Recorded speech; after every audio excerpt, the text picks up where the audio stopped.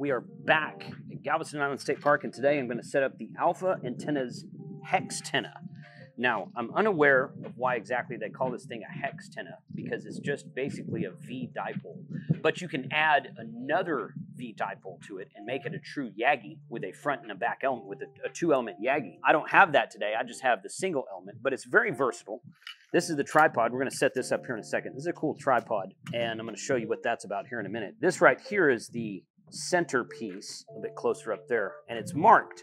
It looks like it's pretty good CNC printed, professional 3D grade printing right here. This part goes on the bottom like that, and then you set an element here and an element here, these telescoping whips, which are right here, and you can extend the whips to certain distances depending on what band you're on. Or you can run a vertical from here and run a counterpoise from here. And with the counterpoise, it'll actually go up to the 440 megahertz, the 70 centimeter band. So you can run a 2 meter or a 440 vertical antenna that it tells you how to tune it for each of those bands. And then, but the dual whips that go in each of these will actually go up to the 2 meter band. So it tells you how to tune it all the way from 40 up to 2 meters. 2 meters to 20 meters does not require a counterpoise, but once you get to 30 and 40 meters, you attach those counterpoise that comes with it to this antenna somewhere. It tells you where in the manual. I don't remember where right now. I think probably right here. Yeah, there's only one of these points on there. But I thought this would be a cool setup for the state park, where I've done many activations this week. We've been here since Labor Day. I've done 6 POTA activations with 3 or 4 different antennas, and I've enjoyed all of them. So I'm enjoying setting this up and showing you guys how it works. Let's go. This video is sponsored by Mezzi and Poloni Coax out of Italy. You can always save a 5% discount with the coupon code of KC5HWB at the link in the description below. Thank you, Mezzi and Poloni, for supporting this channel. The POTA Flex Coax, which I'm going to use today, is not ready yet. It's a prototype right now. They are making it for mass production, but I wanted to get it in a video so that you guys could look at it. This will be the 3rd or 4th video I've used with it, and people keep asking, when is it going to be available? Later in 2023 is the only thing I know right now, but check the link in the description below for everything else they have. And once again, thank you, M&P, for supporting this video. All right, so this is the tripod that they sent me. Everything today that we're going to talk about in the video was sent to me by Alpha Antennas. Caught up with them at Dayton Hamvention of 2023, and I've talked to them in the past about doing some stuff, and they sent me this antenna and one other, which you'll probably see later in a later video, but this is the one that I was really interested in, just my own personal preference. This tripod is cool. Okay, so first of all, it has these clawed feet, like eagle claw type feet, which digs into the sand or the ground. Sand in today's application where we're at, sand or the ground. And then they have these step down pieces on them where you put your foot on there and kind of push it in the ground a little bit.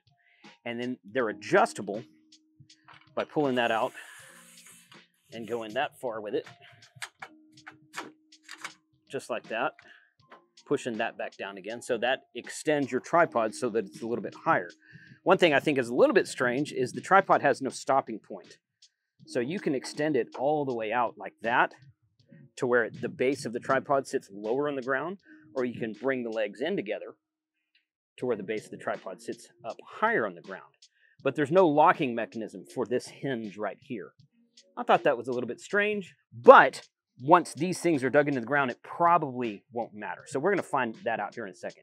It's got this hanging point where you can hang like some sort of weight, sandbag, something to guide the tripod down on the ground and weight it down so that it doesn't blow over in the wind. We have a good breeze coming off of the Gulf of Mexico right there right now, so that's going to be a thing. And then this part right here, this is just your standard threaded. I always forget the number on that. 7 3/4. That's probably wrong. I always forget the number on this. It's your standard threaded mount for ham sticks and for these types of antennas right here, and of course for the hub that I just showed you a minute ago. So we're going to put that hub on and put it all together and see what it looks like.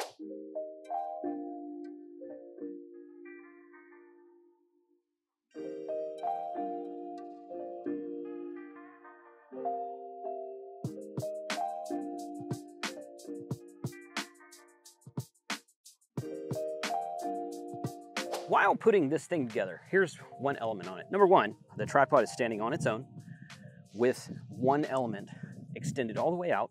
And, you know, it's got some bend to it, okay. Makes it more of like an actual horizontal dipole, no problem there. You adjust both of these elements according to what band you're going to be on. And it's 16 foot, 11 and a half inches. So pretty much 17 foot for the 20 meter band, according to the manual. But as I was undoing these, here's what I noticed, okay? This one here is the MFJ stainless steel whip that I've been using for a couple of years now. Using it down here on the ocean in the salt air, it has actually started to rust. I left it outside one time, not thinking about it much because it is, quote, stainless steel. It's not supposed to do that. But there's different grades and different levels of stainless steel. Okay, Alpha claims theirs is the higher grade because I was talking to him about this at Dayton Hamvention of 2023. So time will tell how well it does or doesn't stand up, although I don't plan to leave it outside. The main reason I wanted to show you this right here is because of this. So this is the top section of the Alpha antenna on the right, and this is the beginning of the top section of the MFJ antenna on the left. The top section of the MFJ antenna, or the MFJ whip, I should say, is much thinner than the top section. This doesn't pull, this looks like it might pull out here, but it doesn't. I put a pair of pliers on it, gave it a good nudge, didn't want to break it, but that is the top section right there. It's this thick compared to this thin on the MFJ. So what does that mean? Well, possibly it means nothing, but probably it means that the Alpha antenna is just going to be more sturdy, hold up better in wind, and heavier. It's heavier. Most likely you're not going to carry a stainless steel telescoping whip that extends to 17 plus feet in a backpack if you're doing SOTA. And that's okay. It's not really what it's made for. Just a better overall quality, heavier duty, sturdier build than the MFJ version. In the MFJ version, I don't have my Chameleon 17, my Chaw 17 foot whip with me here today, but I've compared it to the MFJ and it's very similar. So I would suspect that the Alpha is even a lot beefier and thicker and heavier duty than even the Chameleon version of this same whip. So just something I noticed while putting this together. Wanted to point that out in the video. All right, so we've got it set up right here in the back. It is holding its own. It's got a breeze coming off the Gulf. That's the Gulf of Mexico right there, but there's this big ridge between where I'm at right now and the actual beach, which is right there. This is probably where we're gonna be set up for winter field day. See, there's a pavilion right there, another one right there, another one right there. I think there might be some more stuff down there. I'm not sure though. But during January, these don't get a lot of activity for obvious reasons. During the summer, they're filled up. Today is Friday, and I suspect by this evening, definitely tomorrow, this whole place will be filled up. But think about renting one of those pavilions for winter field day. More to come on that later. So we've got the antenna set up there. Breeze is coming off the ocean. I don't have it guide down, tied down, anything like that. It's holding its own. And I could move the legs a little bit farther out and bring the center of gravity down if I wanted to. I wanted to get it up. Honestly, the one disappointing thing about this tripod to me is that it doesn't go up any higher than that. I would like it if there was a center mast in it that would extend up a little bit, that you could raise the antenna up even that much higher. But this is how it's built. This is how we're going to use it today. So, okay, there we go. This center piece right here comes all the way down to right there, and it's clamped, so we're good there. Staked, or not staked, but, you know, eagle claw footed into the ground, however you want to say that. POTA Flex coax going right here, going into the feed there. If I was going to run a counterpoise for 40 or 30, I would do it off of there, or if I was going to run a vertical from here, I'd run the counterpoise off of there. And it comes with those counterpoise wires, or at least the kit they sent me did. So, and there they are, out all the way, about 17 foot each. And a little transparency here, just because I like to be honest when I can. I like to always be honest, quite frankly. I didn't bring a tape measure with me. I should have. I should buy a tape measure and keep it in my antenna bag. It's a great piece of kit to keep in your antenna bag, but I don't have one with me today. So the real reason I got out the MFJ telescoping whip is because I know it's 17 feet, and I wanted to measure it next to these. These are like this much shorter. I think they call it 17 feet. I think it's closer to like 17.2 or 4 inches for the MFJ version. And these are a touch shorter than that when they're extended out all the way. Now, again, the instructions say for 20 meters to extend them out 16 foot, 11 and a half inches. So that should be right about correct. So right now we're gonna go look at the trusty Rig Expert Stick Pro meter and see what it says. I'm gonna go multi and see what it reads at right there. So it's gonna scan the antenna 1.9 at 14.379. So that's a little bit above the amateur radio band, 1 of 2 it says. It's 1.1 at 438, 70 centimeters. Hey, guess what? I could use this on my All-Star hotspot right now, which is running 437.55. There we go. Let's hook up the All-Star to it and see what's in. I'm not going to do that. So, okay, let's get a little bit deeper menu here, and I'm going to go into single 1.96 at 14,350. Yeah, there we go. Okay, let's bring it down. Actually, I want to see the dip. Okay, let's go back out here and go to ham. Change bands. There we go. 20 meters. Okay, so it's a 2.1. Let's see. All right, let's figure this out real quick. So what we did was it proved to be too short. It was extended all the way, and it was still too short because it was dipping around the 1.4, 1.5 SWR at 14.7-ish. Okay, so when I said earlier about the counterpoise connecting here, there is a counterpoise for this that's used with the vertical. Additionally to that, there's 2 extra wires that are right here with these alligator clamps and ground stakes. There's a ground stake. I took it off of here to save the weight. Okay, they're underneath it right now. And you add these elements to the end of what they call the corona ball, which is the end of the antenna that we looked at a minute ago. You add those elements for the 30 and 40 meter band, and I guess you just let them, you stake them to the ground, if you adjust them accordingly, that kind of thing. Since the antenna was too short, I added these for 20 meters, which I shouldn't have to do according to the manual.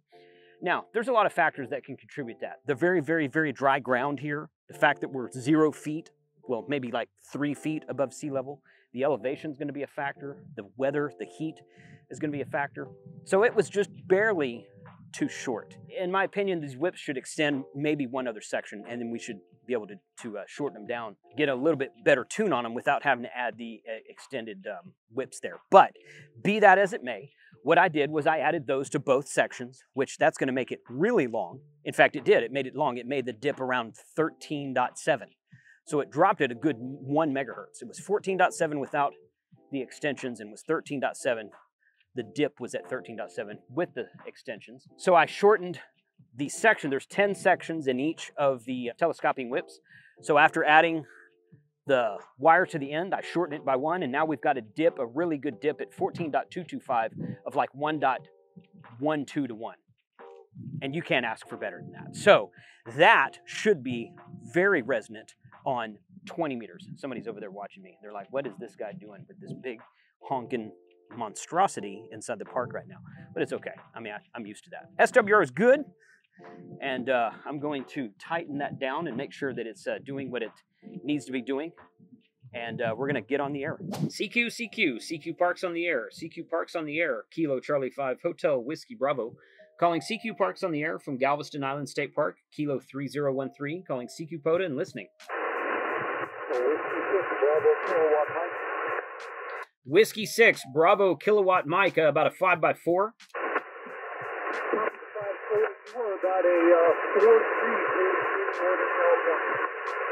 Copy the 4-3 in California. I'll take, yeah, okay. Yeah, that's a good deal. I don't think I have it pointed towards you right now, but you're in there and I got you in the logbook. Thanks for the contact. All right, I'd like you there at the end. I'll let you get back to calling CQ. Roger, Roger, 73. CQ Parks on the air. CQ Parks on the air. Kilo Charlie 5 Hotel Whiskey Bravo. Calling CQ Parks on the air from Galveston Island State Park. Kilo 3013. Calling CQ POTA and listening. November Alpha 2 Bravo, NA 2B. November Alpha 2 Bravo, great signal. 5-9 into Kilo 3013. Very good, thank you, Jay.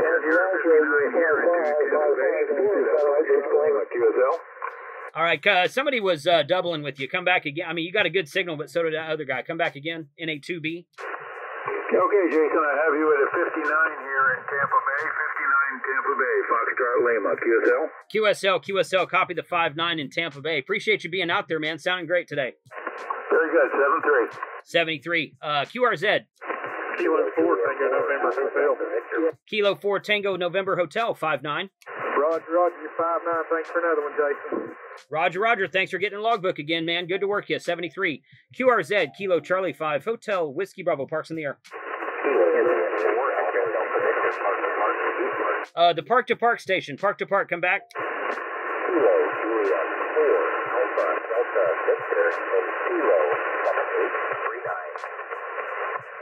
Okay, Kilo Juliet 4 Alpha Delta Victor.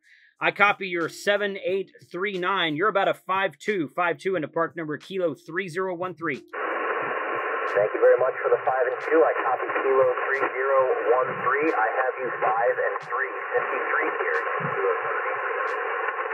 Roger, Roger. Okay, sounds good. Got you in the logbook. Thanks for the park to park and good luck. QRZ, Kilo Charlie 5, Hotel Whiskey Bravo, parks in the air. November 8, Echo Yankee Foxtrot. November 8, Echo Yankee Foxtrot, 5x5. And you're 5-5 South Florida. Thank you. Got the 5-5 in South Florida, 73. Thanks for the contact. QRZ. QRZ from Kilo Charlie 5, Hotel Whiskey Bravo, parks in the air.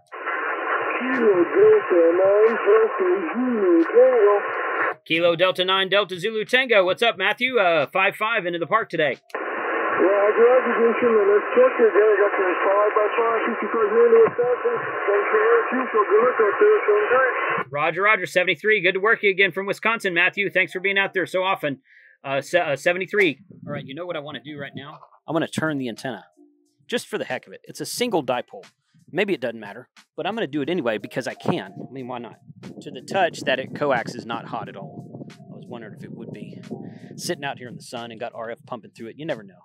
All right, let's see if that makes any difference at all. Kilo Charlie 5, Hotel Whiskey Bravo, calling CQ Parks on the air from Galveston Island State Park, Kilo 3013.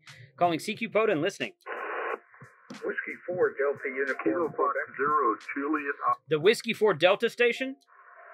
Whiskey 4 Delta Uniform Quebec, over. Whiskey 4 Delta Uniform Quebec, 5-9. 5-9 in Atlanta, Georgia, over. Copy the 5-9 in Atlanta. Got you in the logbook, 73, man. Thanks for the contact. 73 is W4DUQ. QRZ, Kilo Charlie 5, Hotel Whiskey Bravo, parks in the air.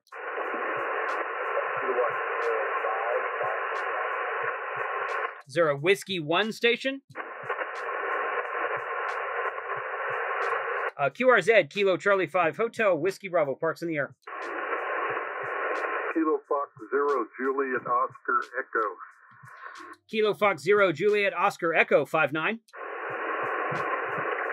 QSL, you are 5-7 in Missouri, Mike Oscar.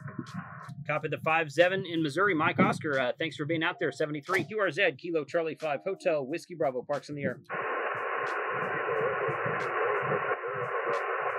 The Kilo Echo 2 station.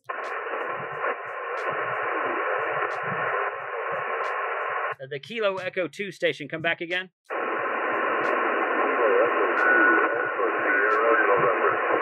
Kilo Echo 2 Alpha Sierra November, I think it was, 3x3 33 and the Kilo 3013.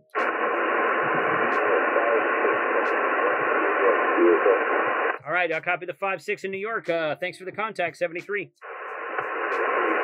November 6 Hotel Charlie. November 6 Hotel Charlie, 5-9. Roger, also 5-9, Southern California. Appreciate the 5-9 in Southern California, 73. Thanks for the contact. QRZ, Kilo Charlie 5, Hotel Whiskey Bravo, parks in the air. I got a 5. I've been getting 5.2s and 5.4s in California. I got a 5.9 after turning the antenna just then. Propagation, maybe turning the antenna. You never can tell. Maybe it helped, maybe it didn't. QRZ, Kilo Charlie 5, Hotel Whiskey Bravo, parks in the air. Whiskey Delta 4 Kilo Foxtrot Tango. Whiskey Delta 4 Kilo Foxtrot Tango, 5-9. You're a 5-9, a 59 in South Carolina, Sierra Charlie. Copy the 5-9 in South Carolina, 73, and thanks for the contact today. All right, that worked out well. I got like 66 contacts in just under an hour. Worked out very well. Changing the orientation of the antenna didn't really seem to do anything. I didn't think it would, but wanted to try it because it was easy to do. If I had a 2-element beam on there, it would be much more directional than it is now. Check the links in the description below for everything we talked about today. And special thanks to both Alpha Antenna for sending me this antenna and for Mezzi and Plomi Coax for sponsoring this video.